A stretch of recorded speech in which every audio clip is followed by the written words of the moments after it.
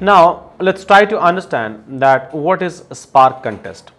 So in our previous section we have discussed a Spark architecture, a very high level overview.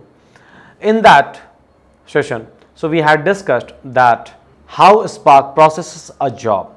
So at that point of time we had discussed that Spark contest is a first point of contact for any Spark job. Now let's try to explore the Spark contest in a detailed way. So whenever your programmer is going to create a RDD, so a Spark contest will be a first point of contact to a Spark cluster by creating each and every time a new Spark contest.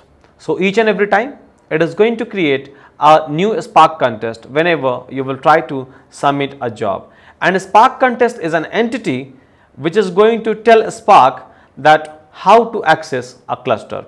And in a previous section we have seen that a Spark contest was communicating with our cluster manager. It could be yarn mesos or a standalone. So a Spark contest always try to communicate with your cluster manager.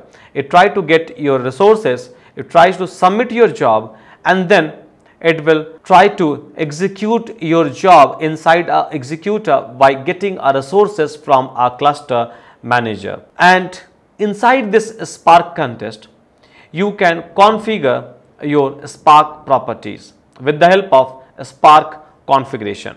So a Spark configuration is a key factor to create a programmer application. So whenever you are trying to create some application, so always we used to set different properties like a local or a masters or a application's name. So all sort of things is been configured inside a Spark configuration.